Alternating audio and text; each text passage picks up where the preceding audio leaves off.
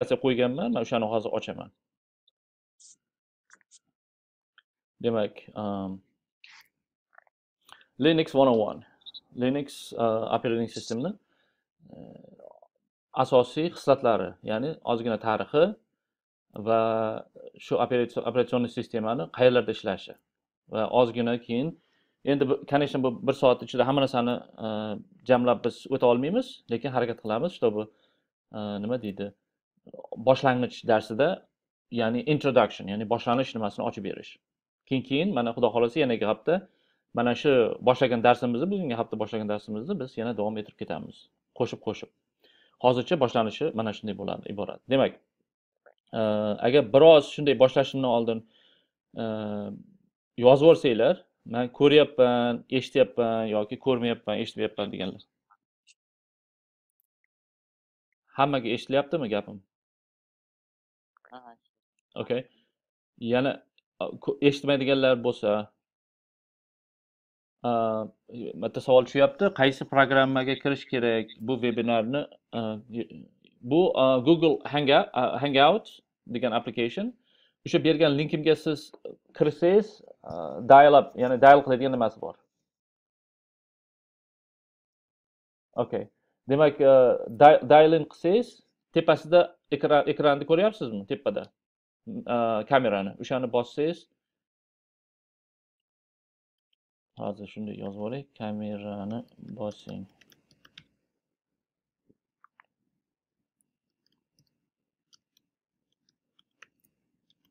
Okay. Agar mabodo siz eshitmaydigan bo'lsangiz yo ko'rmaydigan bo'lsangiz, bu muammo emas. Chunki men harakat qilyapman, что записать qilishga, rekord qilishga. Он стоил более 40 тысяч фунтов на нынешние деньги. Дорогая машина, Okay. требует заботы и внимания на протяжении всей своей жизни. Поэтому надо стараться найти поддержанную машину с историей обслуживания. Если в такой машине полетит движок или капсула неудач, можно ее всю выбрасывать. Так что покупатели Anaqa. Mutga qo'ysangiz yaxshi bo'lardi. Mikrofoningizni qo'ya olasizmi? Hozir televizorda ovoz chiqyapti kimdadir. Alo? Manmi? Qayerda televizorda ovoz chiqyapti-da odamlar bilan. Agar shu kirganlarga iltimos, shunday nimangizni, mikrofoningizni mute ga qo'yib qo'ysangiz, faqat savol berganingizda keyin unmute qilasiz. Bo'ldi, hozir. Aha. Mute ga qo'yib qo'yinglar iltimos, hammaga.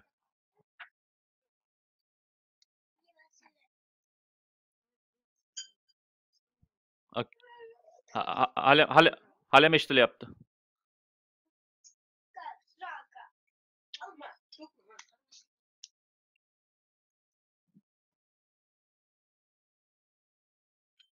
Ana mute ga bosib yuborasizmi nimangizni? Mute anaqasini topa olmayapman, uzr. Ha. Sizda Windowsmi? Menda Windows, ha. Windowsda tepada anaqa bo'lish kerak, anaqa klaviaturada anaqa bo'lish kerak. Bossangiz, nima deydi, kichkina kannay yoki yonida yoki mikrofoningizda. Hozircha sal jim bo'lib qoldi.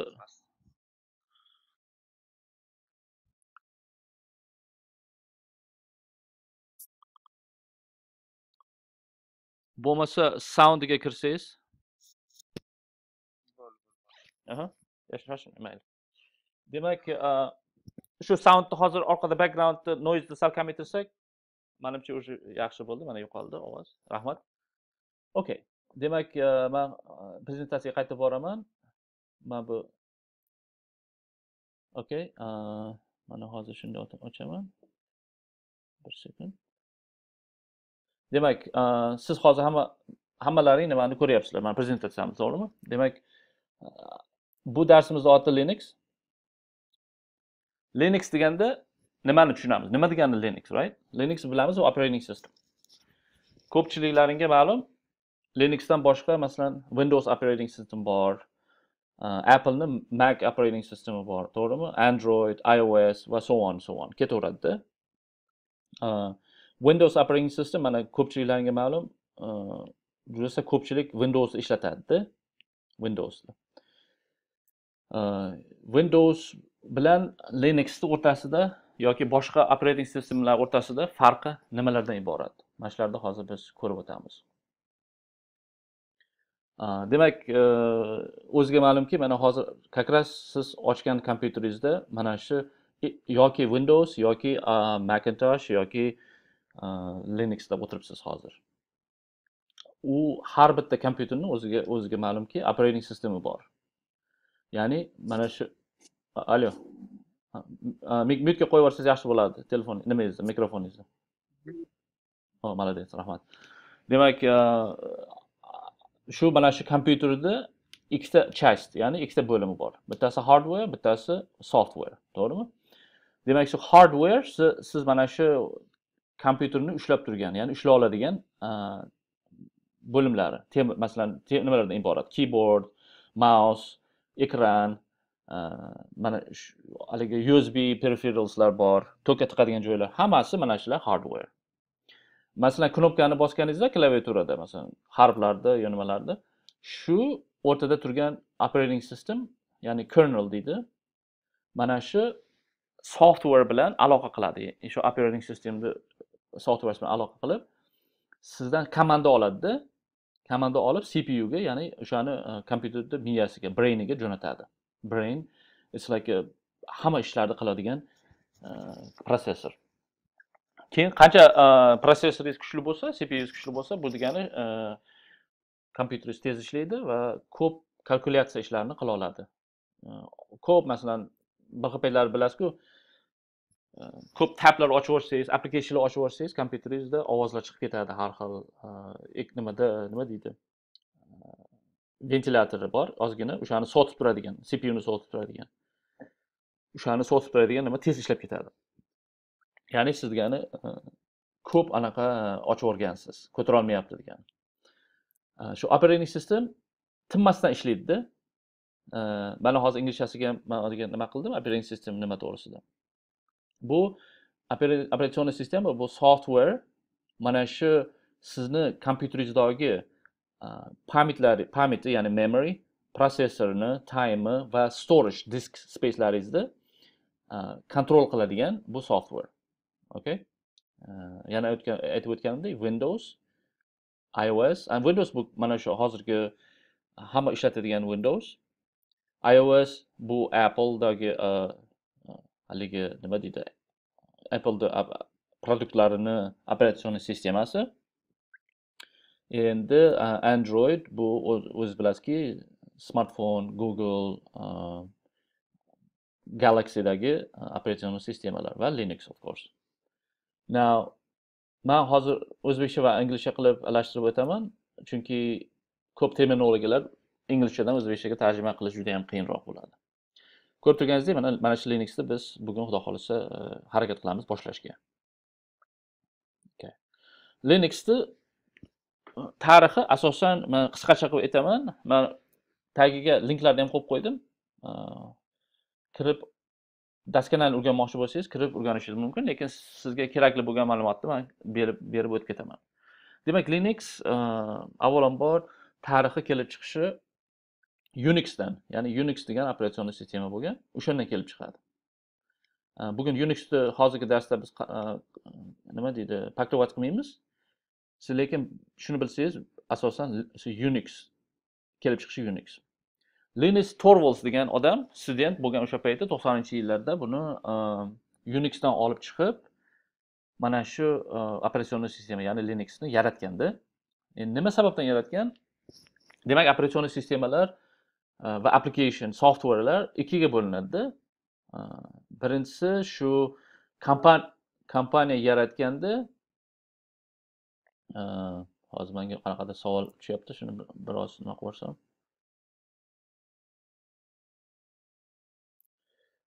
Okay, so inglizchada gapirsak bo'ladimi degan nimalar ham tushyapti. Harakat qilamiz inglizcha ham va o'zbekcha ham gapirishga, chunki bu yerda bizani audiensimiz juda ham mixed.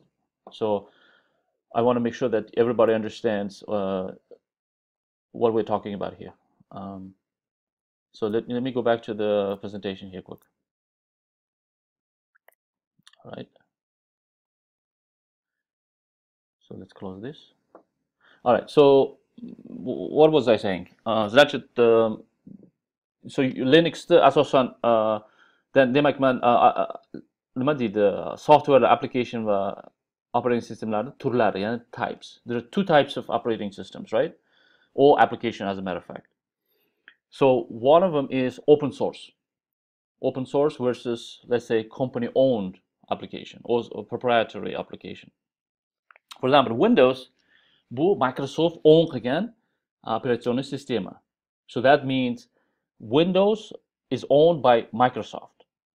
It's a complete property of Microsoft. That means that nobody can copy or distribute or can even make any modification to the operating system unless they have this special license or agreement with Microsoft Corporation, right? Now, the difference between Microsoft properties and, for example, Linux or Unix or any other operating system that belongs to open source community is the open source community allows you basically copy, modify, they distribute or customize basically. Shuning uchun open source deydi. Sababi shu, uni operatsion sistemani olib siz xohlaganicha o'zgartirishingiz mumkin va uni jamiyati, ya'ni communitysi bor, open source communitysi bor. O'sha open source communityda har xil developerlar, injenerlar, arxitektorlar o'zini hissasini qo'shadi. Kimki vaqti bo'lsa, masalan, kirib yordam sifatida hech qanaqa pul olmaydi undan, lekin bu hobbi, bu qiziqish.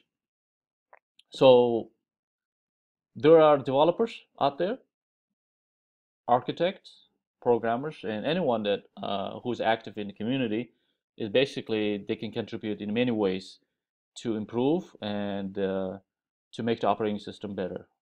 One of the examples is, let's for example, every application, every software, every operating system has lots of versions and lots of releases, right? So some of you are familiar with the Windows application or like Microsoft. Microsoft, for example, go back to way back, like starting say 80s, 85, 95, like say let's say 95. I can remember as far as 95, right? Windows 95, Windows 98, Windows Millennium, which is after 98. There was a second edition, and then Millennium, and then Windows XP Professional Home Edition, and then Windows, I believe 7, 8, and then 10. So if I miss one or two releases, so just because I haven't used the Windows for like a long time. Endi shunga o'xshagan Linuxlarda ham o'zlarini har xil versionlari bor, releaselari bor. Okay. Demak, open source community gap shunda ketayotdi. Open source community asosan nimalarni, qanaqa yordamlar beradi? Yordamlari shundan iboratki, har xil releaselar bo'ladi-yu. So yana men mix qilaman inglizchani. So every release, every upgrade, every patch, when they apply or when they develop a new release, that's where the open community source community actually help. So o'zbekchalab aytganda, bizani o'zbek xalqimizda gapimiz bor, hashar deydi. Hashar, ya'ni odamlar o'zini volunteer vaqtini ajratadi. Kimlardir qo'lidan mana endi yana o'zbek nimasini olib kelaman. Uy qurayotgan bo'lsak, uyda odamlarga e'lon qilinadi, biz hashar bo'lyapti deyiladi. Odamlar keladi, kimdadir arxitektorlik experience bor, kimdadir fundament kuyish, kimdadir g'isht kuyish va hokazo. Bu open source ham xuddi shunga o'xshagan. Hammani o'ziga yarasha skill setlari bor. Okay? So demak Linuxda shu open source ga nimasi, shu Linus Torvalds degan odam boshlab bergan. Chunki Unix oldin bu AT&T kompaniyasiga tegishli bo'lgan. Shuning uchun faqat AT&T lisensiga ega bo'lgan. Boshqalar uni sotib olishga to'g'ri kelgan bo'lgan. Lekin mana bu student Linus Torvalds juda ham bir zikoli qilgan, aqllilik qilgan o'sha paytda mana shu Linux nimasini, tarixini mana shu ochib bergan. Okay, demak menimcha buni prezentatsiya qiladigan nimasi bo'lsa kerak. Mana shuni qilaylik. Let's go with presentation view. Okay, wonderful. Demak, let's go next page. Operatsion sistemi Linux. Nimalardan iborat? Nima degani Linux? Ya'ni the content of the Linux. What does it do? Okay. So what's the application? What's the kernel? What's the CPU? What's the memory? What's the devices? So those things are, you cannot see. There's everything is in the computer, behind the background, behind the scene. Everything is working. Everything is made possible by these 3, 4, maybe 5 components. It's called operating system. So, like I mentioned earlier, so open source is that any community, any people, any programmers can modify and redistribute it. So when we say applications, first thing come to our mind is applications like anything you see on your desktop, right? The application actually I'm using as we speak is an application. Browser, a Word document, Excel, calculator, anything is used by user is application. And kernel, I think we already kind of touched on this topic. Is basically this makes everything possible between the applications and the rest of the operating system, CPU, memory, and device. It's like a communicator or interface, I would say. Okay. Mana shu hardware, software bilan o'rtada turib kommunikatsiyasini bajaradigan eng katta funksiya bu. So, yana bir bor o'tib o'taman. CPU'ingiz qancha baland bo'lsa, kuchli bo'lsa, bu va memoringiz kuchli bo'lsa, shuncha sizni kernelingiz yaxshi ishlaydi va applicationlaringizga response, ya'ni javoblari tez bo'ladi. Ochganingizda bir xil paytlari esingizda bo'lsa yoki hozir ham sizda bo'lgan, yo oldin bo'lgan, bir xil paytlari uzoq cho'ziladi. Okay? Uzoq cho'ziladi. Ya'ni uzoq ketadi ochishga yoki ishlashga.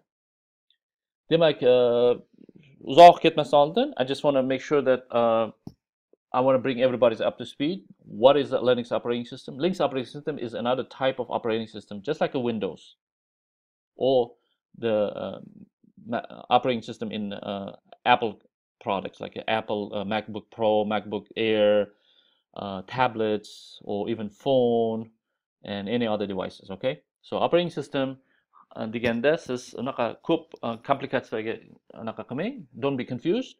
Juda ham simple bu operatsion sistema. Windowsda Windows operatsion sistema, Intel masalan o'shani nimasi bor, CPU kernellari bor. Bu yerda bizda Linux.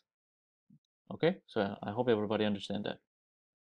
Okay, let's move on to next subject. Demak, men endi ko'proq Windowsga ishlatganlar uchun men Windowsga comparison qilaman. I will try to compare my examples to Windows.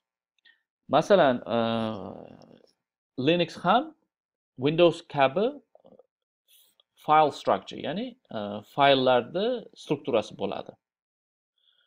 Masalan, shu Windows'da siz C drive, ya'ni D drive degan har xil disklar bor. To'g'rimi? Masalan, C drive ga kirsangiz, so bamisoli masalan o'sha folderni ochganingizda C:// degandan keyin mana shu eng katta root directory hisoblanadi. Windows kabi Linux ham o'ziga xos Linux file sistemlari bor. Okay? Ozgina boshqacharoq, lekin o'xshab ketadi. Buni faqat boshida qiynalishingiz mumkin, lekin eng glavnisi shu Windowsga eslab turib, o'shanga o'xshatib nima deydi, сравнивать qilsangiz, menimcha o'rganishingiz osonroq bo'ladi. Masalan, Windowsda C bo'lsa, Linuxda root directory. Bu root directory bu eng highest level of file structure. Eng undan uyog'i bo'lmaydi. Bu slash. Har doim siz slash degandan keyin bilaverinki, bu o'sha eng fayllarda eng oxirgi boshlanish nimasi. Uyog'i ketaveradi. Har xil fayllar ichida fayllar, ichida fayllar, to есть folderlar ichida va direktorlar ichida, direktorlar va direktorlar ichida fayllar. And so on, okay? Demak, Windowsda users degan folder bo'lsa, bizda bu yerda Linuxda home directory.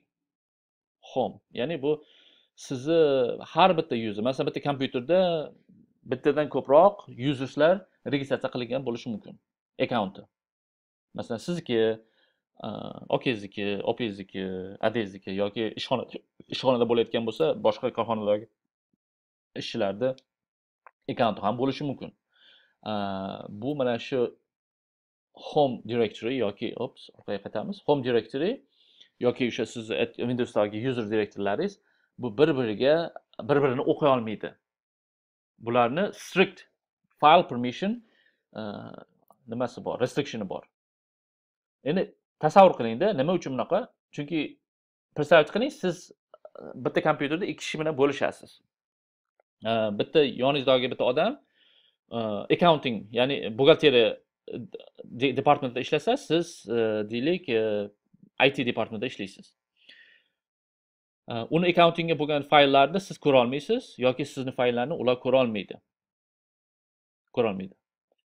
Lekin buni hammasini ko'radigan spetsialniy bitta rol bor. Bu administrator. Linuxda buni ya'ni root access, ya'ni sudo access deydi, permission. Bu sudo bu gruppa. Siz o'sha bilan kira olsangiz, siz hammani akkauntini va faylini ko'rishingiz mumkin. Okay? Mana shularni men aytib o'taman. Demak, keyingi fayl folderimiz bu var. Okay? Bu ko'proq bunda application direktorlari. Masalan, birorta application o'rnatsangiz, masalan deylik, sizda Linuxda Ubuntu degan operatsion sistema, shu flavor deydi, release, ya'ni siz shunda shu Ubuntu bor, masalan, siz Ubuntuga web server o'rnatmoqchisiz. Web server. Endi web server, buni yana ozgina tushuntirib o'taman. Web server bu, который sizni veb saytingizni fayllarini va dunyoga www ga chiqarib beradigan bu application. Ya'ni tarmoq desak bo'ladi. Masalan, o'shani siz o'rnatmoqchi bo'lsangiz, Linuxga ko'proq Apache bu web server. Hamma sistemalaringizni o'rnatadi. O'sha ko'proq mana shu masalan etc va var degan joyga tushishi mumkin. Okay? Endi yana bitta folder bu log. Okay? Bu logda bu har bitta applicationda yoki har bitta bo'layotgan voqeani, eventni shu yerda istoriyasi turadi. All right? So log is where you go find all the history, all the logs. This is where it keeps everything's happening. It's basically recording. It's recording the behind the scene. Okay? So for example, if you have a web server and you're getting an error message. Let's say your web server is not starting or any application is not starting, right? For some reason. Sometimes it's not visible to the user. You can't. It might give you like a kind of vague information, said, hey, permission denied, or this application contains some errors, please reinstall the application, something like that. Okay? Lekin siz uni tagiga yetmoqchi bo'lsangiz, you really want to know what the problem is, right? Maybe you can fix it, so you go to the log folderga borasiz. Log folderga borasizda o'sha o'zlarining applicationlarini specific direktorlari bor. O'sha logni ochsangiz, u yerga doskонально o'sha problemani yozib boradi. Nima uchun bu application problema qilyapti va nima uchun bu ochilmayapti. Okay? So that's what va qolganlari mana bu juda ham ko'p. Men unga link ham qo'yib qo'yganman. Mana klik qilsangiz, bemalol o'sha linkka kirib doskонально o'rganishingiz mumkin. Okay. Demak, file sistema. Let's talk about the file system. Now, buning uchun agar hozir vaqtlaring bo'lsa, bemalol ochishlaring mumkin. Let me go ahead exit this presentation mode va men o'zimni anaqamni ochaman. Okay.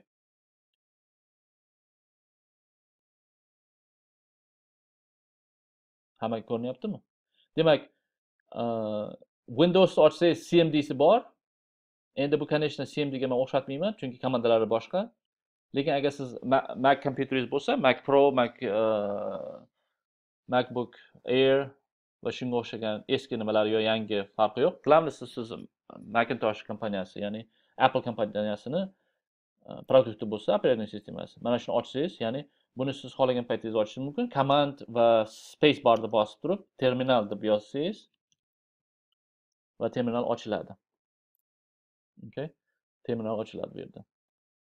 Ochganingizdan so'ng shu mana shu terminal ochiladi. Bu terminalda siz rangini, orqasini, backgroundini va text colorlarini o'zgartirishingiz mumkin. So what it means is you can customize your terminal any way you want it. You can change the background color, you can change the color of the fonts, you can even make it smaller, bigger. As you can see, you can change it. And just kind of quick tutorial. So if you go to the preferences in your terminal, this Windows allows you, this panel allows you to change colors, Windows, tabs, shell, pretty much everything you see. All right, so I'm not going to do that right now, so which is fine with me. Okay, and let's see. We're talking about Linux file permissions, or I think we already basically talked about the file structure. So now we're going to talk about the file permissions. Nima degani file permissions, right? Let's talk about that. Now, demak, hozir men uni komandani ko'rsangiz, tushunmasangiz, hech anaqa bo'lmang. Men hozir buni tushuntirib o'taman. Nimaga bu unaqa type qilyapman. Demak, men hozir bu hozir nima qildim? Bu bilan men o'sha direktorlarni, mana shu Linux 101 degan direktorini, folderini men display qildim.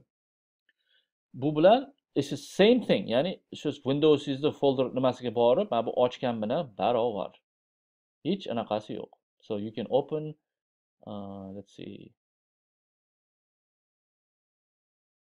documents. My computerim ozgina tormoz bo'lib turibdi. Just because I have a lot of stuff running. So, masalan, men hozir sizga ko'rsataman. Mana shu hozirgi men qilayotgan ishim is the same thing. Ya'ni bu my users John Toshmatov va Linux darsini mana ochdim, masalan. Okay? So if I go to Linux 101, xuddi shu bilan baravar, faqat men shuni terminalda ochdim. Okay? Tushunarli? Hech buni anaga nima qiladigan joyi yo'q buni. Qiyin joyi yo'q. So let's go back again. Open back up terminal. Okay. So all right, hammaga tushunarli, to'g'rimi? Endi shu Linux asosan shulardan eng populyari shundaki, it's very popular, is most known for the terminals. Why terminal? Why not, GUI or the interface, right? Graphical user interface. Graphical user interface bu hammangizga ma'lumki, operatsion sistema Windows juda ham katta foydalanadi bu bilan. 90% GUI dan iborat, ya'ni graphical user interface. Mana shu siz ko'rayotgan narsalar, tegayotgan narsalar, qimirlatayotgan narsalar, mouse bilan qimirlata olsangiz, bu hammasi GUI, ya'ni mana shu Windows interface mana. Linux esa buni terminaldan foydalanadi, ya'ni CLI deydi, command line interface. CLI deb aytiladi. Okay? So, hozir buni bekitib turaman yoki men yoniga qo'yib qo'yamanda, чтобы siz buni nima deydi, you can follow. Okay? Now, temadan chiqib ketmaylikda, let's talk about the Linux permissions. Demak, buni ochish uchun, masalan, men hozir mana shu folderda men nima borligini bilmoqchi bo'lsam, ls, ya'ni list komandi bor. Shu menga yordam beradi, ls. Okay? Agar men shuni hammasini daskanani bilmoqchi bo'lsam, ls all deymanda, menga o'sha file sistemani strukturasini полностью menga display qilib beradi. Okay? So now I'm going to give you a hint. Some of you might not be familiar with the Linux command, which is fine. Anytime you're not sure of what that command is or what it does, you can always look it up. Yani reference nimasi bor, as a reference. Yani it's called manual, and short for man. So anytime you want to know what that command is, you can always search man space and the command name. Okay, so you can just click on that. and it's basically it gives you what's the ls. Ls means list directory contents.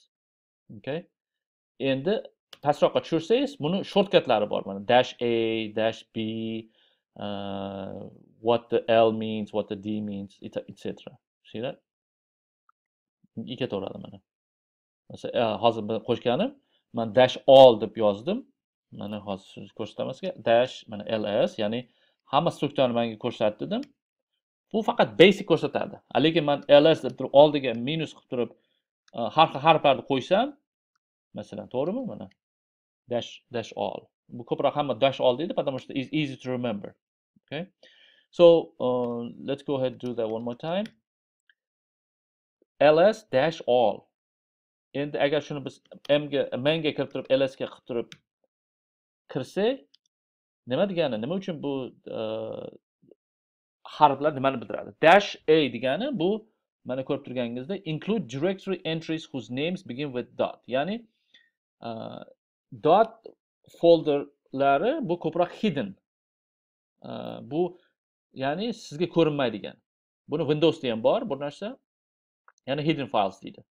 So, ya'ni yoki parent folderi bor. O'shalarda siz hammasini, ya'ni menga hammasini ko'rsat, menga farqi yo'q. Ko'rinadiganni ham, ko'rinmaydiganni ham, usernikini ham, user basnikini ham, menga file sistemaniki ham, sistemani operating sistemani hammasini ko'rsatgan. Shu -a o'shanga bildiradi. Endi pastroqqa tushsak l topamiz. L bu menga so list formatini lower case. Okay, mana. So hammasini menga bir xil qilib ko'rsatib bergan, lower case deyapti. Okay. Masalan, yana let's talk about masalan d. What does a d mean? Shuni hozir qilib ko'ramiz.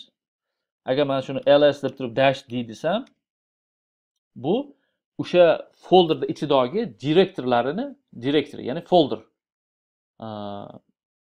folderlarni, ya'ni masalan mana shu yerda folderlar bo'lsa, mana shu folderlarni menga ko'rsatyapti. Masalan, men hozir sizga oddiy nimalarni ko'rsataman. Agar siz mabodo o'zingizni ko'rib turganingizdek, sizni qayerdaligingizni bir xil paytlari ko'rsatmaydi. Mana aytadiki, Jon Toshmatov Linux deyapti. Lekin siz bilmoqchi bo'lsangiz, har doim pwd. Ya'ni meni hozirgi turgan nimamni ko'rsat deyapti. Bu nima degani pwd? So, bugina har doim savol beramiz va uni izlab ko'ramiz. Men pw, ya'ni working directory name. Siz turgan va ishlayotgan direktorni nomini ko'rsatib beradi. Okay?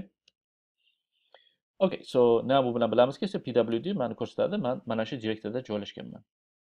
Okay.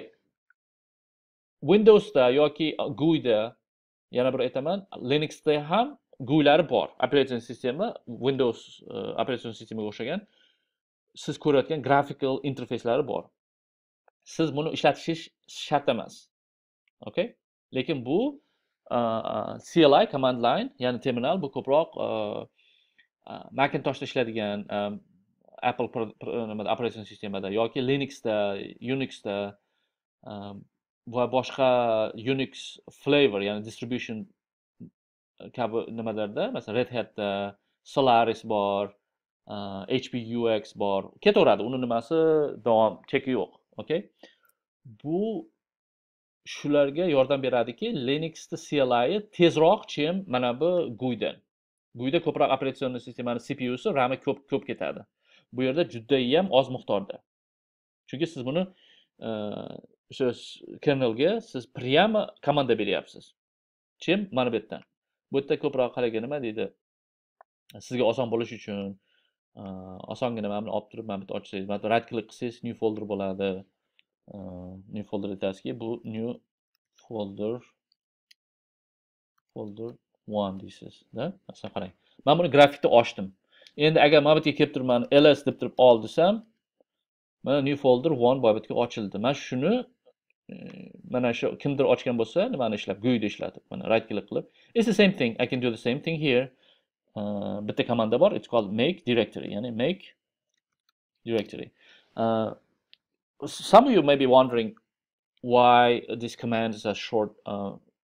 Linux and Unix, well, basically Unix operating system, they prefer, or they actually take the first maybe 2 letters of each command. So if you say make directory, it's almost like English, make directory. It just takes the make, mk, and the directory. And you can say new folder, underscore Linux deb yozamiz. Okay.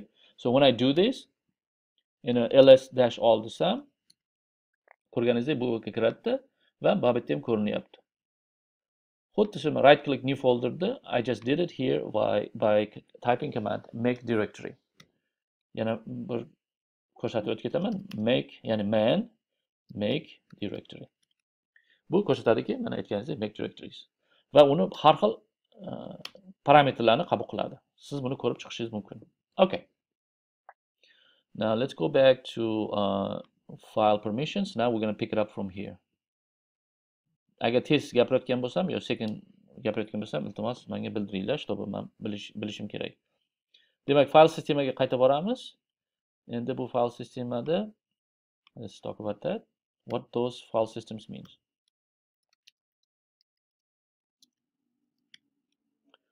All right, file systems mana namaga keladigan bo'lsak, yoniga qo'yaman mana bu yerga. Mana bu D deyapti, mana boshida birinchi harfni ko'rsangiz, mana bu D, okay? Mana bu D. Bu D directory, ya'ni folder. Bu folderni bildiradi. It's the same thing just like on this one. Mana bular folder, bular D bilan boshlanadi. Ko'rib turganingizdek, mana shular hammasi D bilan. Agar D yonida bo'lmasa, bu avtomatik file, ya'ni file system. Ochiladigan narsalar bular mana faylda. Farqi shundan iborat. Keyingisi, let's minimize this. Keyingisi, mana bu harflarni ko'ryapsizmi? Mana D, masalan R, W, X, R, X, R, X yoki ketaveradi yog'i. Bularni user file permission, ya'ni permission, fileda permissionlar deyiladi. Bular 3 ta kolumndan iborat. Demak, user, mana bu bitta kolumni, masalan birinchi kolumni mana user. Ya'ni bu siz. Mana shu kim yaratgan bo'lsa, kim create qilgan bo'lsa, mana shu yoki o'shani access qiladigan, shu own qilgan odam o'shani user deydi. Keyingisi gruppa.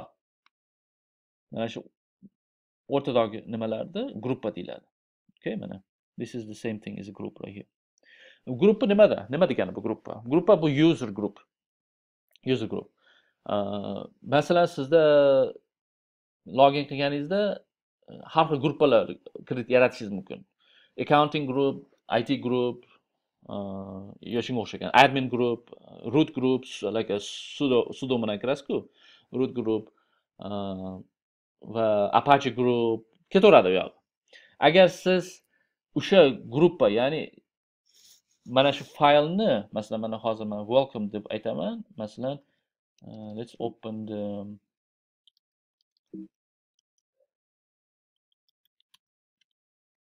masalan shu faylni mana hozir text editor bilan ochdim. Bu text editor bu VI. Bu one of the best, not I wouldn't say best, but it depends on the preference of the developer. But I prefer Vim, like VIM or VI command, VI text editor. Uni hozir keyingi slaydda hozir aytib o'tamiz. Undan tashqari nano degan nimalar bor va ketaveradi hoqqozo. Har xil text editorlar. Text editor bu same thing when I right click open with text edit or yoki notepad. It's the same exact thing. Xuddi shuni men hozir Vim bilan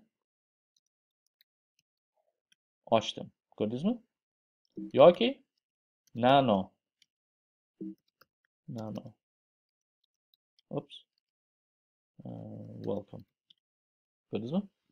So bundan hech anaqa bo'lmay, it's just a simple text editor. It's easy. So hamma text editorlarni o'ziga yarasha komandlari bor. Masalan, ochganingizda bir narsa yozmoqchi bo'lasiz yo modify qilasiz, right? So every time you want to add new line, you want to change something, you're going to look up something, this is where you're going to be using. So every text editor has own commands. Okay. So let's go back to the file permission again. Okay, 20 bit vaqtimiz qolyapti. Qanchalik? We will do our best to cover as much as we can. Demak, permissionda, ownerlarda, gruppalarda nimalar? So let's go back to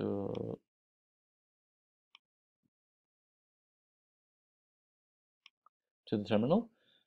And mana aytib o'tganimdek, so file sistemani masalan deylik, men hozir men sizga bitta misol keltiraman. Bu file sistema qayerda ishlaydi va qanaqa ishlaydi.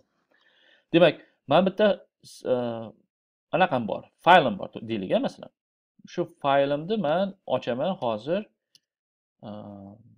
secret deb aytaylik. Secret txt file yoki whatever, right? Men secret deb yozaman-da. Keyin men bu yerga hozir siz anaqa hayron bo'lmang, bu qanaqa nimalar harflar bosyapti deb hozir tushuntiraman ularni. Demak, men bu yerga aytamanki, bu fayl faqat men uchun yoki meni gruppam uchun. To'g'ri? Endi demak, buni men chiqib ketaman, save qilib. Qarang endi. Mana hozir agar hozir men uni ochsam, secretimni hozir bu yerda user, ya'ni men ham yoza olaman, ham o'qiy olaman. So R degani read, W degani write. Gruppadagilar faqat uni o'qiy oladi, ya'ni read. Qolganlar esa mana masalan user, group va others, ya'ni qolganlar. Demak, qolganlar ham o'qiy oladi. Bu degani men hozir boshqa bir login bilan kirsam, ular faqat o'qiy oladi, uni hech qachon modifikatsiya, ya'ni edit qila olmaydi u faylni. So, shuning uchun Linuxda va Unix sistemada chmod degan komanda bor. Chmod bu mana deb chmod deb yozsangiz, change file modes, access control list. Okay, men shuni hozir ko'rsataman nima degani. So let's go ahead, exit that panel, that command line. So agar men shuni hozir yana bitta nimani esdan chiqardik, read, write va execute. Execute, ya'ni bir xil fayllar bor, которые executable. Masalan, Windowsda exe, ya'ni exe fayllar bor, to'g'rimi? O'sha fayllarni siz double click qilsangiz, ular ochiladi va execute, o'sha programmani o'rnatadi. Linuxda ham xuddi shunaqa o'xshagan operatsion sistema. Ya'ni siz uni bir narsani o'rnatmoqchi bo'lsangiz, x, ya'ni x degan nimani permissionni berishingiz kerak. Endi masalan, men buni nima deydi? I open up saytni ochaymiz-da hozir bu yerda. View qilamiz. Presentation mode. Okay. So I'm going to open up calculator. Ya'ni buni calculatori bor yoki uni o'zingiz yodlab olsangiz ham bo'ladi. Mana o'tib o'tganimdek, so read bularni har xil qilish mumkin. RWX, ya'ni RW qilishingiz mumkin. Masalan, shunday qilishingiz mumkin, RWX deb, yoki buni nomerlangan sistema bilan ishlatish mumkin. Nomerlangan. Okay? So execute ga 1 yoziladi. Write ga 2 yoziladi. Read ga 4 yoziladi. Va hammasini jamlabki, hammasini qo'shsangiz 7. Ya'ni hammasini belgilab chiqsam, bu 7 soni. Ko'ryapsizmi? 7 soni. Bu user, ya'ni bu men shuni ham o'qiy olaman, ham yoza olaman o'sha faylga va ham buni men execute qila olaman. Endi gruppaga kelsak, gruppa faqat o'qiy oladi, ya'ni 4 beramiz. Qolganlar hech narsa qila olmaydi. Masalan, agar shuni xohlasam, chunki bizlarni faylimizni e'tibor bergan bo'lsangiz, men aytdimki, secret, ya'ni bu secretni faqat user man va gruppadoshlarim o'qiy oladi va uni nima deydi, edit qila oladi. Qolganlarga men ruxsat bermayman desangiz, unda mana buni ishlatasiz. Demak, siz read, write, ko'rdingizmi? Va bular 00. So 600. O'shani hozir biz mana bitta o'zgartiramiz. Qarang. Men aytamanki chmod. Qarang. Men aytamanki 660. ya'ni e'tibor bergan bo'lsangiz, mana bu birinchisi nolni yozishingiz shart emas. Xohlasangiz yozishingiz mumkin, xohlamasangiz yozmasangiz bo'ladi. Bu prosta bu ID, but you don't have to write. So you just say 66, 3 ta digit har doim. 3 ta digit. Ya'ni bu 66 hozir nimani bildiradi? Demak 66 demak I want you change mod. Ya'ni ch degani ch mod degani change mod. 660 va secret anaqamga o'zgartirishni xohlayman. Agar endi mana hozir ls-all desam, endi farqini qarang. Buni farqini qarangda rr bo'lsa, endi buni farqini qarang. Chunki men change mod qildimda, endi faqat bu yerda rw va dash. Ya'ni userda yozish va o'qish, gruppada yozish va o'qish va qolganlarda dash, ya'ni yo'q, hech qanaqa permission. Tushunarlimi? Endi yana bir narsani aytib o'taman. Agar siz hamma permissionni bermoqchi bo'lsangiz, ko'rib turganingizdek, sonlari o'syapti. Mana. Bu ya'ni yana bir o'taman buni. Demak, bu 1, 2 va 4. Demak, buni 1 qo'shsangiz 1 qo'shiladi, buni qo'shsangiz 2 qo'shiladi va buni qo'shsangiz 4. Shuni siz qo'shib turib, o'sha qatorga, columnga qo'yib chiqasiz. Okay? So you put numbers, you add all these numbers. So execute is 1 value, write has a 2 value, and then read has a number 4 value.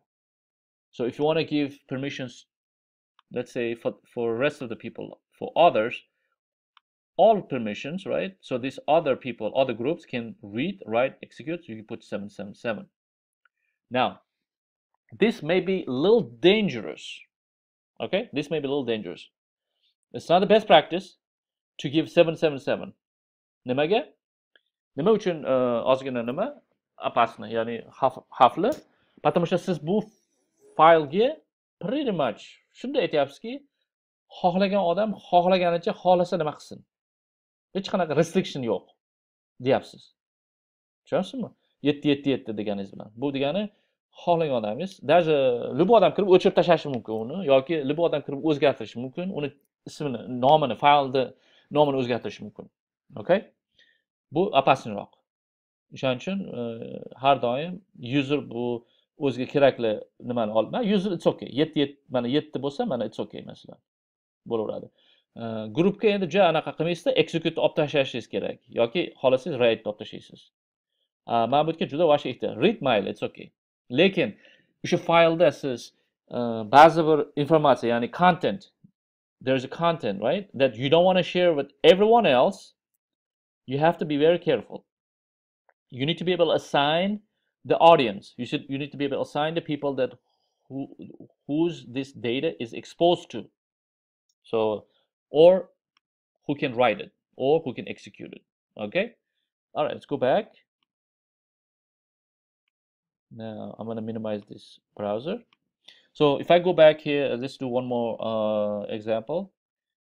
So secretga kiramizda men aytamanki chmod deb turib, ya'ni change mod, men 777 deb turib secret desam, qarangda. Endi buni dash all qilaman. Bunda nima bo'ldi?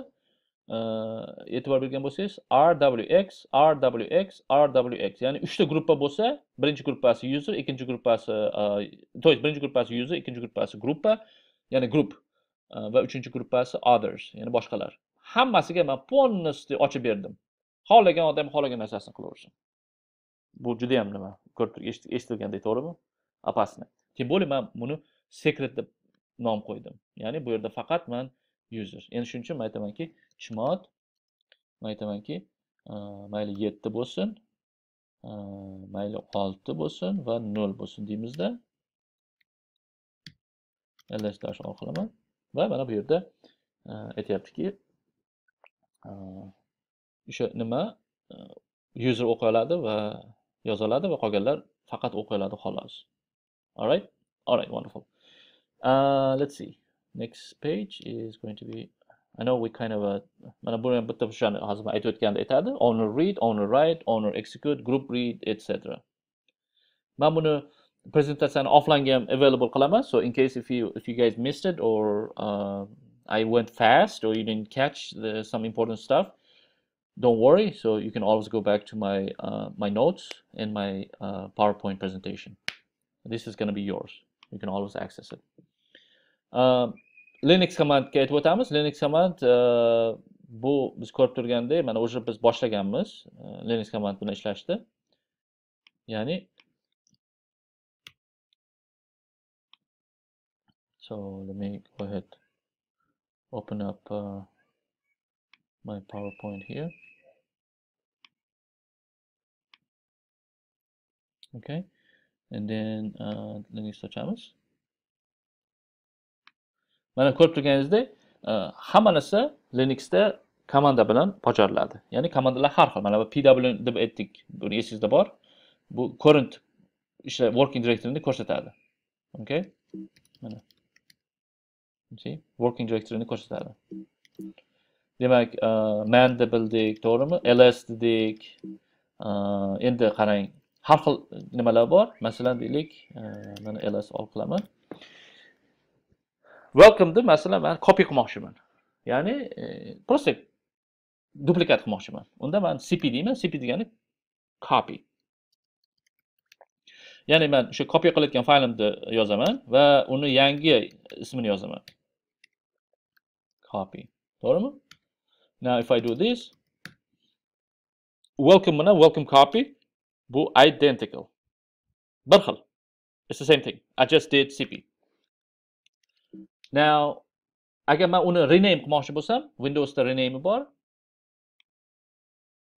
Yoki men GUI rename bor. Men prosta buni olamanda o'zgartirishim mumkin, to'g'rimi? Masalan, renamed desam, endi men bu kiramanda rename deb yozdi. Endi men shuni Linux komanda bilan qiladigan bo'lsam, buni mv, ya'ni move deydi. Move welcome underscore. Qarang, Linuxda yana bitta nimasi komandasida oson yo'li bor. Bosh harfini terib turib, yozib turib, qolganini mabodo bilmasangiz yoki uzoq bo'lsa, tab keyboardi bor. Tab keyboardini bossangiz, o'zi to'ldirib beradi. Ko'rdingizmi? Men yozib yotishim shart emas. Men welcome deymanda, mana w dedimmi, tab qilsam, o'zi o'sha welcome masalan, welcome ikkita borligi uchun welcome ni to'xtatdi-da, qolganini aytayapti. Qaysi bir welcome ni tanlab olsan deyapti. So men buni boshlab turib yana tabni bossam, men tushundim. Demak, welcome rename deganini aytayapti. Demak, welcome deymanda va uni masalan underscore John desam, men buni rename qildim. Ko'rdingizmi? Welcome rename. Ya'ni mana hozir mapga kirsam, welcome John ga aylandi. All right? Demak, men adashib ketdim. Bu menga kerak emas edi desangiz, remove, ya'ni delete.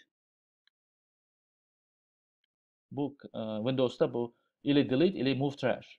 Which is same thing, you can do that by executing rm welcome underscore John desam, mana welcome underscore John mana o'chib ketdi, delete bo'ldi. Okay? So it's simple so far, right? Anybody confused? Anybody think this is complicated? Or maybe I'm going too fast. Maybe so I apologize. I mean, this is a kind of official first time I'm giving the presentation to the public, basically. So I usually conduct like one-on-one individual course or classes. All right. Now, men uzr, ham o'zbekcha ham inglizcha. Endi aytamanki, inglizchada bo'lgani sababi ko'p terminologiyalarda o'zbekchaga tarjimalar yo'q. Hammasi inglizcha. Siz qaysi tilda gapirishingizdan qat'iy nazar, masalan, ruschada gapirsangiz ham, o'sha terminologiyalarni siz tarjima qila olmaysiz. Вот. Shuning uchun, если коротко объяснить, да, вот, мы можем, я могу, я постараюсь говорить на русском, на английском, на узбекском, на любом языке, да, например. Но проблема в том, что для тех, которые русскоязычных, боюсь, что некоторые терминологии нельзя или вообще невозможно перевести на русский язык. Так как пишется, так и пишется. Я не могу просто перевести. Ну, могу объяснить на русском, да, но я не могу просто так есть, не могу объяснить, перевести, короче. И так далее. Ну, что здесь. Вот. Dальше ketamiz. Boshqa komandalari juda ham ko'p. Men uni hozir sekin ko'rsatib o'taman. Biz mana o'sha Vim editor, ya'ni text editor bilan o'zi tanishib chiqdik. Demak, Windows ham text editor bor, Notepad degan narsa bor, to'g'rimi? Bunda esa Vim editor, Nano editor va G editor ketaveradi ham. Emacs editor. Buni nimasi yo'q. Demak, biz komandalarni mana ko'rib chiqdik, to'g'rimi? Let me go back to the commands again. So, mana bir xil basic komandalarni yozib o'taman men, yozib qo'ydim. O'shalarni men hozir sizga ko'rsatib o'taman. Okay, so let's go back again. Masalan, men hozir ko'rgan bo'lsangiz, men o'zim-o'zi yozgan narsalarim yo'qolib qoldi. Men buni reset qildim. Ya'ni nimada Windowsda was like a clear masalan bo'lsa, bu ya'ni nimani o'chiradi Windowslaringizda. Okay? Clear. O'shani shortkatlari bor. Masalan, command K deb yozsangiz o'chiradi. All right? Command L o'sha bitta liniyani o'chiradi.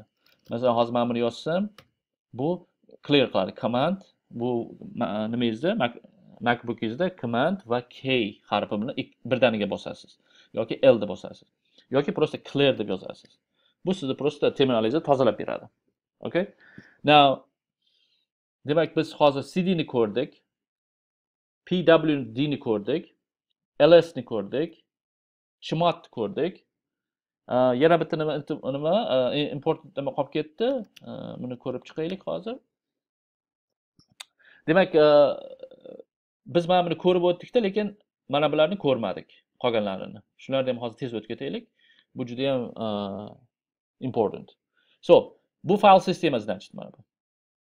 Bularni ID'si va o'sha grup ID'lari. Mana bu esa ismlari. Mana bu esa bu o'sha faylni egasi, owner. Okay? So, kim yaratgan bo'lsa, o'shani nomi o'sha yerga tushadi. Masalan, Jon Toshmatov shuni yaratgan. Mana bu esa gruppa, ya'ni o'sha gruppa staff, admin, root ketaveradi-da. Okay? Demak,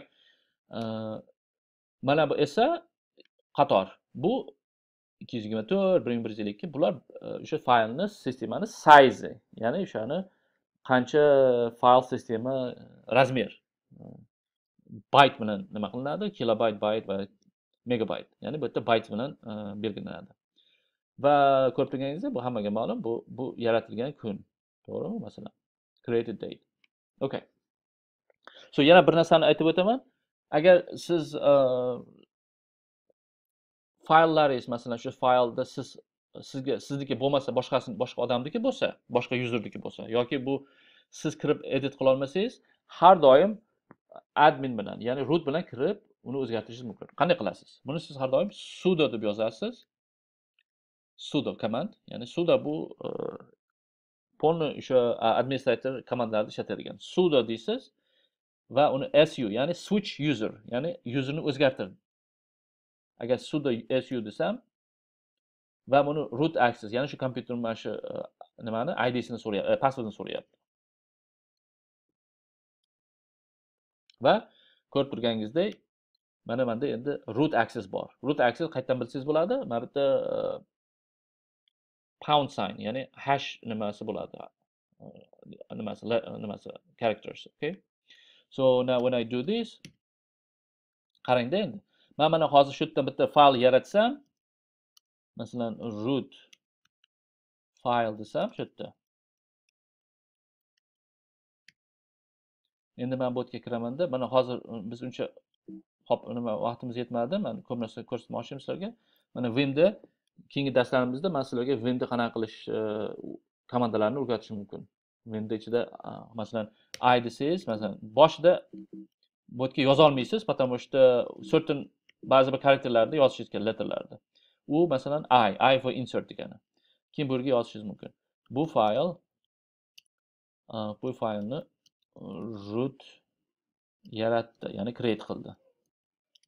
Masalan, men save qilaman desam, escape ni bosib turib, ikkita colonni bosib turib, WQ va bang, ya'ni exclamation point. W degani for write, Q degani for quit. Quit. You're going to quit. Okay? So, now if I do the ls-all, Endi e'tibor bersangiz, Jon Toshmatov bo'lib turibdi. Endi imенно mana shu fayl root bo'lib qoldi. Nima uchun? Потому что mana bu faylni men root bilan login qilib, men root bilan yaratdim. Shuning uchun bu yerda root ko'rinyapti. Ko'rdingizmi? Endi qarang. Men shuni rootdan chiqib ketib turib, ya'ni eski Jon Toshmatov nimasiga kirib boraman va uni men who am I desam, ya'ni kimman men degan. Jon Toshmatov deydi. Lekin men sudoga kirib turib, who am I desam, root deydi. Nimaga? Root o'sha eng balanddagi super admin, ya'ni hamma narsani qiladigan bu spesialniy bitta user. Ko'rdingizmi? Who am I dedim, menga aytdiki, sen rootsan dedi. Endi men shuni exit qilaman, ya'ni chiqib ketaman. Rootdan chiqib ketib, ya'ni eski nimaga qaytib who am I desam, men Jon Toshmatov bo'ldim. Endi qarang, agar qaytib men o'sha ls-allga kirsam, root faylni mana hozir qarab turasiz, men ochib yozishga harakat qilaman. Mana vim deymanda, qarang. Yoniga kirib turib, bu liniya Jon Toshmatov user orqali yaratildi yoki kiritildi. Masalan, tilda. Deymanda, endi buni save qilishim kerak, to'g'rimi? Save qilaman desam, mana escape ni bosaman va ikkita colon bor, ikkita tochka bor. Bitta tepa tochka va bitta pastki tochka. Mana yozib ko'rganingizdek, ikkita tochka, to'g'rimi? Va uni w key desam, qarang nima bo'ladi. Qarang. Endi men uni kiraman. Endi buni ochib turib, Jon Toshmatov root file vim root. Qarang. Ko'rdingizmi? Men uni vim bilan kirib anaqa qildim. Mana endi agar siz mabodo nimani yozib tashlaysiz, masalan, bu narsani yozasizda, boshqa paytlari bo'ladi. Что bu yerda mingta liniya bo'ladi-da. Ko'rdingizmi? Tushun bo'lmaydi. Shuning uchun siz nima qilasiz? Bu liniyasini, nomerlarini chiqara olasiz. Ya'ni bu bilan set, ya'ni number deyishingiz mumkin yoki просто nu desangiz, mana harflarni chiqarib beradi. To есть liniyani strokalarni nomer, ya'ni you can display the line numbers. That line numbers basically helps you to locate whatever the character, whatever the line you're looking for. If you want to display it, you know, set on. Let's get out of here.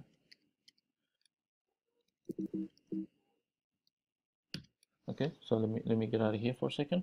So now if I go back again, sacred text, ma'bularni ko'rib chiqdik. All right, men buni hozir delete qilib tashlayveraman, chunki mana I can root delete qilsam, now it's gone basically. I can delete it now. All right, now bir xil paytlari vimni ishlatmaysiz. Vim bu editor.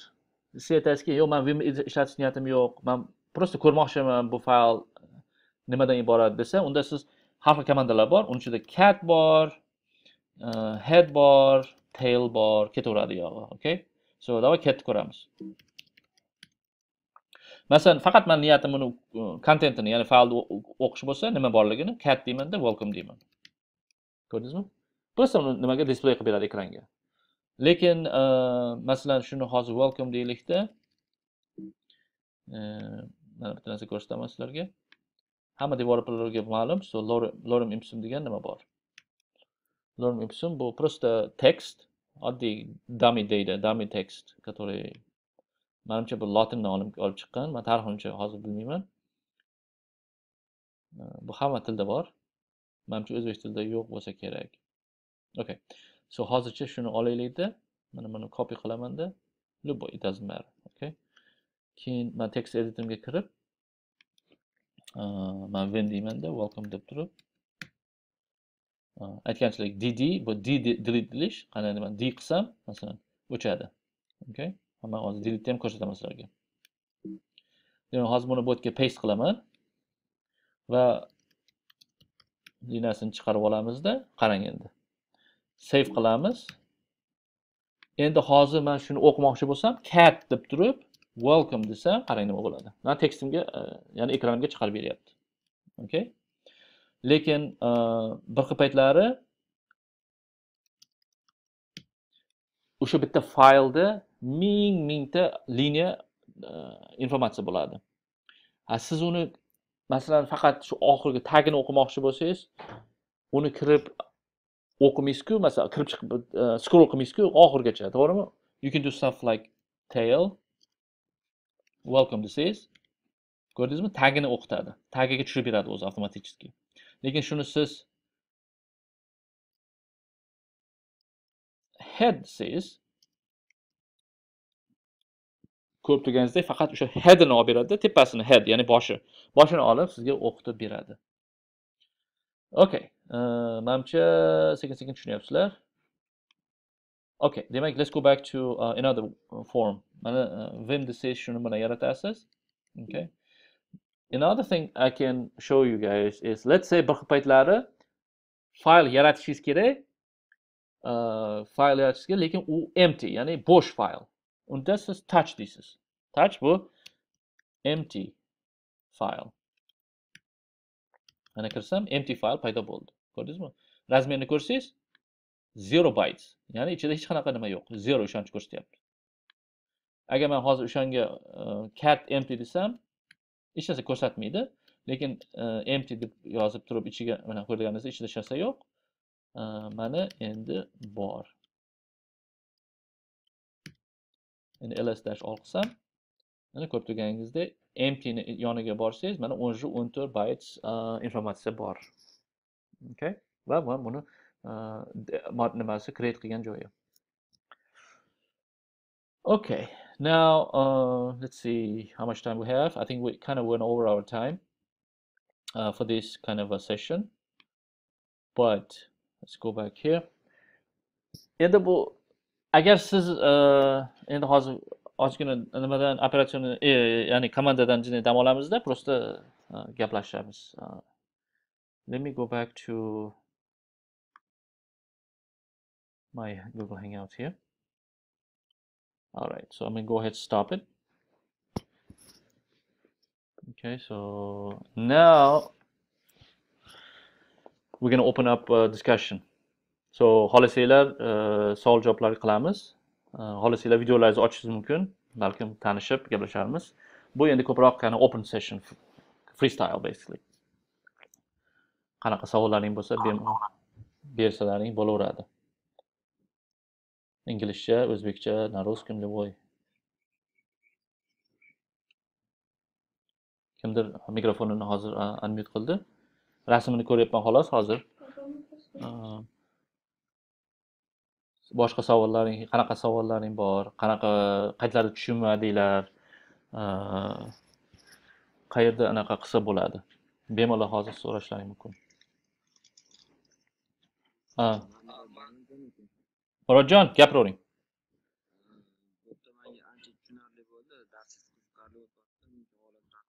Okay. So'ramoqchi bo'lgan narsam, men bu Ubuntu sistemasida komandalarni ko'rsatib, bu yerda hozir faqat oldin komandalarni tushuntirib borasiz, keyin o'rnatish sistemani o'zini o'rnatish qismiga o'tasizmi yoki biz sistemani o'zimiz o'rnatishimiz kerakmi? Shu joydan davom etib ketishimiz kerak bo'ladimi? Okay. Bu juda ham malades, juda zo'r savol bo'ldi. Demak, bu darsimizda ko'proq men boshlanish uchun endi ozgina nima deydi, awkward momentlar ham bo'ldi, ozgina nima bo'ldi, lekin birinchi darsda men просто sizlarga informatsion, ya'ni global information, like просто general informatsiya bermoqchi edim. Linux o'zi nima bu? Что bu nima deydi? Bu odamlarni qo'rqitish, ya'ni qo'rquv degan narsa bo'ladi-da har bir odamda. Masalan, computer science yoki Linux desa hamma qo'rqib, yoki qo'rqish emas, bir qanaqadir nima bor. Masalan, ko'p odamlarda menga o'qolmasam kerak, qiyin bo'lsa kerak, meni kallam yetmaydi. Men shuni olib tashlamoqchi edim. Shu mana shu devorni buzish niyatim. Shu odamlarga ko'rsatishim kerakki, o'sha bitta odam o'rgangan odamni boshqalar ham o'rgana oladi degan ideyani bermoqchiman-da. Shuning uchun men shu yengil nimadan boshladim. Agar men hozir istanovkadan boshlaganimda, bu menimcha ozgina advance bo'lib ketadi-da. Menimcha to'g'ri kelmas edi. Ko'p odamlar ko'rib, "Voy, menga to'g'ri kelmaydi", haqiqatan ketaveradi. Lekin maqsadim tushuntirib borish, operatsion sistema, qo'rqmanglar. Bu operatsion sistema bilan siz nima deydi? Знаком, nima deydi? You already familiar. Siz buni ishlaysiz, kompyuterda ishlaysiz. Просто bu yana bitta turi. Bo'ldi, shu xolos. Endi o'rnatishga kelsak, xudo xolasa, keyingi darslarimizda обязательно siz savollaringiz bo'lsa, обязательно jo'natasiz. Men sizga или live ko'rsataman, или men video recording qilib, men sizga o'rnatish yo'llarini ko'rsataman. Masalan, endi o'rnatish deganda siz nimani tushunasiz? Masalan, agar sizda Mac bo'lsangiz, o'sha operatsion sistema ichida bor. Mana terminalga kirsangiz, o'sha есть. Ubuntu masalan. Ubuntuning o'zi CDlari bor yoki download nimalari bor, online. You can go to Ubuntuga kirib, Microsoft'ingizga o'rnatishingiz mumkin. Faqat uni haligi nima deydi, Oracle'da nimalari bor, VM, virtual box'lari bor. O'shani o'rnatishingizga to'g'ri keladi. Agar virtual box'ingiz bo'lsa, virtual box просто bu degan, that's why it's called virtual, VM degani. Bu любой operatsion sistemani o'rnatishingiz mumkin. Windows deysizmi, Windows любой versiyalarini, Linux versiyalarini, it doesn't matter. Tем более ular free, open source. You can install pretty much everything. All right? So, no problem. Agar angliski, go ahead. Joniga agar sizda bir ikkita shaxsiy savollar bor, qachon bir vaqt bo'ladi sizda agar. Okay. Sure. Yeah, no problem. Siz anaqa qiling, menga yozsangiz, men o'zim o'sha personal nimaga yozasiz, Facebookga yoki men Google'ga yozsangiz, men обязательно sizga aytaman. Ikkalamiz balkim nimada audio orqali, video orqali, konferens orqali gaplashib, bemalol o'sha savollaringizga javob bera olaman. Faqat hozir buguncha vaqtim juda ham ziqroq. Balkim bilmayman, Toshkentda hozir soat necha bo'ldi? Menimcha 9 soatmi oldinda? 12 kecha. 12 bo'ldi soat, to'g'rimi, kechasi? Okay. Darsiz qiziq bo'ldi, rahmat. Okay. Xudo xolasa, rahmat qo'shilganlaring uchun. Yana agar savollaringiz bo'lsa, bemalol sababi men uni ko'rayotganim aktivni xudo xolasa keyingi oy, fevral oyida suhbat, aprelda harakat shu soha bo'yicha borib ishlash kerak. Молодец. Omad sizga. Green cardni yutishda ham omad. Kelganingizda mana ma'lum eting. Qo'limizdan kelgancha sizga yordam beramiz, maslahatlar beramiz. Bu yerda ko'proq mana ish topaman desangiz, IT sohasida eng hozir zo'r payti. Chunki ko'rib turganingizdek, hamma joy texnologiyadan iborat. IT bir pastga tushib ketdi 2007-2008-yillari, chunki ko'p kompaniyalar o'zlarini ishlarini outsourcing, ya'ni boshqa chet elga, Indiyaga va arzon davlatlarga outsource qilishni boshladi. O'sha paytda endi. Men o'zim ITda 15 yildan beri ishlayman va mana shu nima deydi, o'zgarishni, ya'ni change'ni men ko'rib kelyapman-da. Вот. Hozir momenti zo'r bo'ldi, chunki ko'p kompaniyalar, Yahoo, Microsoft, mana Google, o'sha katta-katta Amazonlar o'zini ishlarini ko'pini qaytib Amerikaga ishlarni olib kelyapti yana. Bu ko'p iqtisodiyotga katta yordami bor. Endi kam bo'lmaysiz. Ishlarda mana keyingi nimada men narxlar emas, oyliklarni gaplashib o'taman. Kim qancha qiladi? Endi men ko'proq statistikani, men ko'proq shu New Yorkda yashayotganlarga olaman. Birinchidan, New Yorkda yashash turmushi ham qimmat, shuni bilishingiz kerak. Bu yerda kvartira qimmat, mashina qimmat, hamma narsa qimmatda endi. Masalan, Chicagoga borsangiz, Chicagoda deylik, masalan, $100,000 oylik 1 yilga. Chicagoda masalan 70,000 bo'lishi mumkin yoki 80,000. Chunki yashash turmushlariga qaraydi. Boshqa shtatlarga borsangiz, Iowaga, Idahoga, Wyoming, ularda вообще yana ham arzon bo'lib ketadi. Mana bitta misol, Iowada masalan, men o'zim Iowadan kelganman. 3 yil bo'ldi, 3 yildan beri New Yorkda yashayman. Iowada masalan bitta bir xonali kvartira olaman desangiz, даже $300 ga ham olsa bo'ladi, $500 ga ham olsa bo'ladi. Endi o'sha bir xonali kvartirani siz New Yorkka kelib, Brooklynda, Queensda yoki любой nimani New York nimasida olaman desangiz, $500 u просто hech narsa emas. Kami bilan bir xonali kvartirani siz 1000, 1200, 1,5 ga olasiz.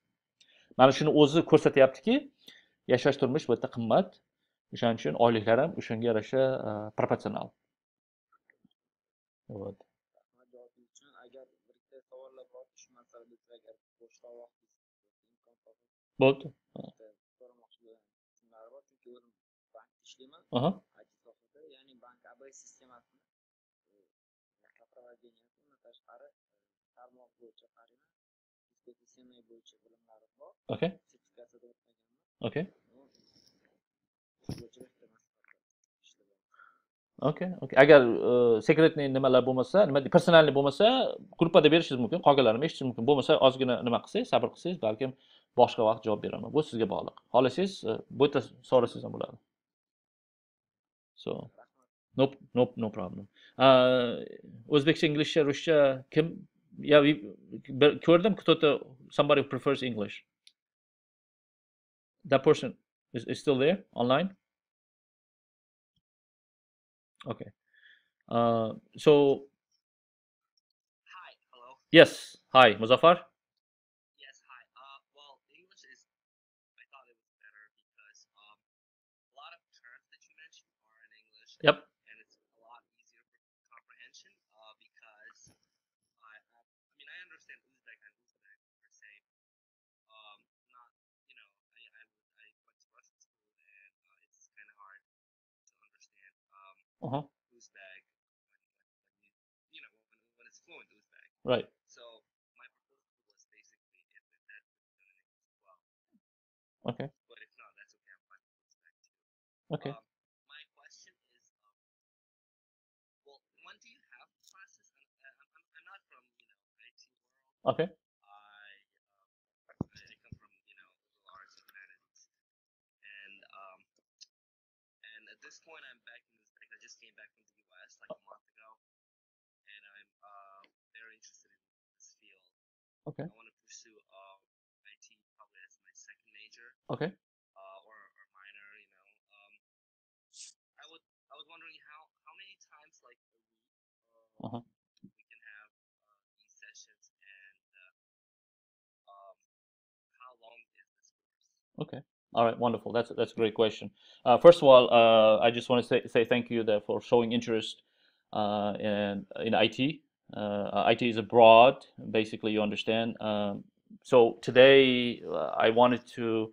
It's like a kind of a breaking the ice. I just wanted to reach out to my community, the people that I am Uzbek, and I deeply care about helping out the Uzbek community, Uzbek people, Uzbek girls, Uzbek guys, anyone that who's interested in this field, right?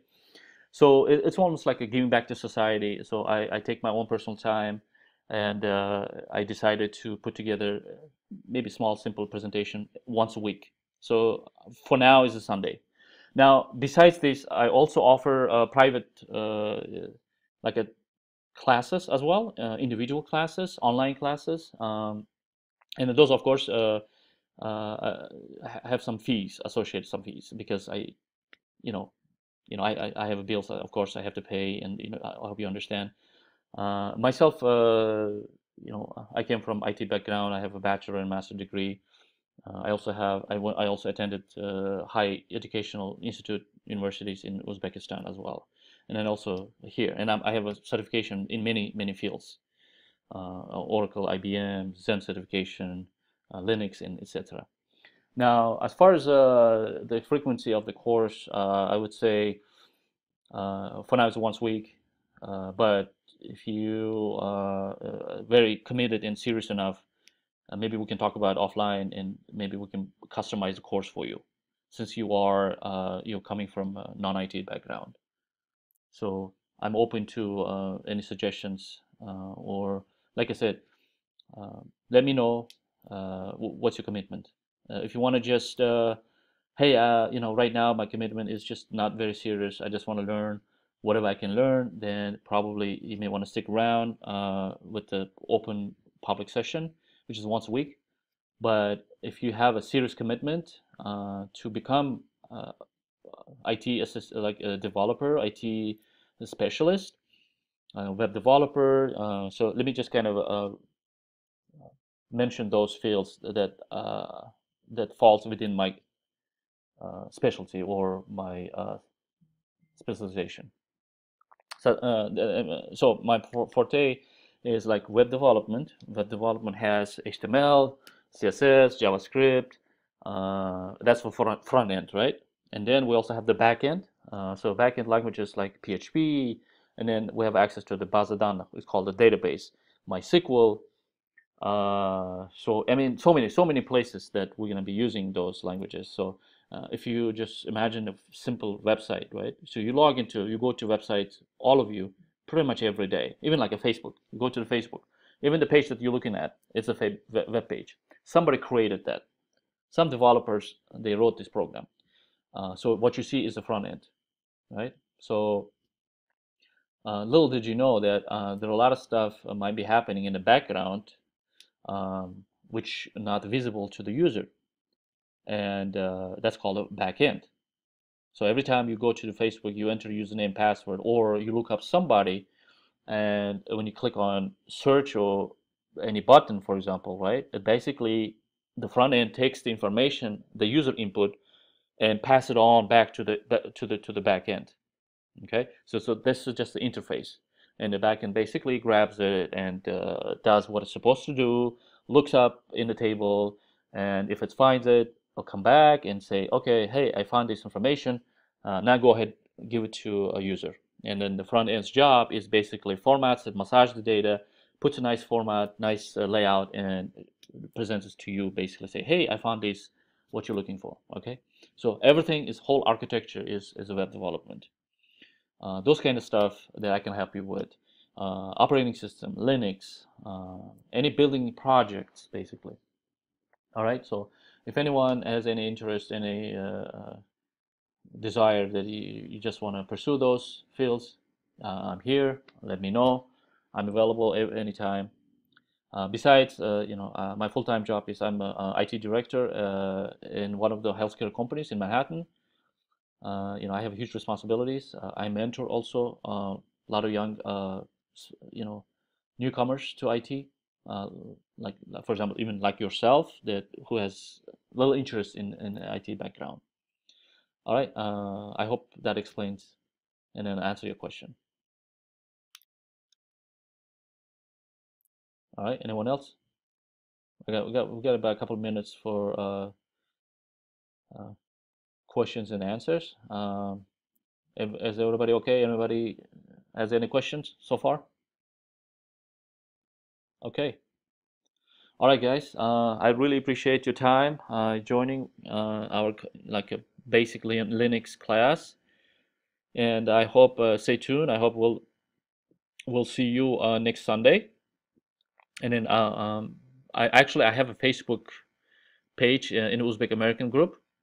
Actually, I opened up Uzbek American group a while ago for this purpose. Actually, for the purpose of staying in touch with my community, with our people, with each other, so helping out each other. It's make sure you take advantage of that. If you're not part of the or member of Uzbek American group, please go ahead, send me a request so I can add you. And stay tuned, keep updated, and then I will keep this channel open for any question and answers down the road. Yeah, so that's all I have right now, and I hope you enjoyed the lesson. Mayli, rahmat hammaga, sog' salomat bo'linglar. Qo'shilganlaring uchun katta rahmat. Qo'limdan kelganicha men harakat qildim. Bundan keyingi o'ylaymanki, ko'p qilgan sarimiz bizda opit bo'lib, bir-birimizga bo'lgan anaqa tushunishimiz, stillarimiz yengillashib boradi. Xo'p, salomat bo'linglar. Bo'pti, men o'chiraman bo'lmasa. Sog' bo'linglar. Bye bye.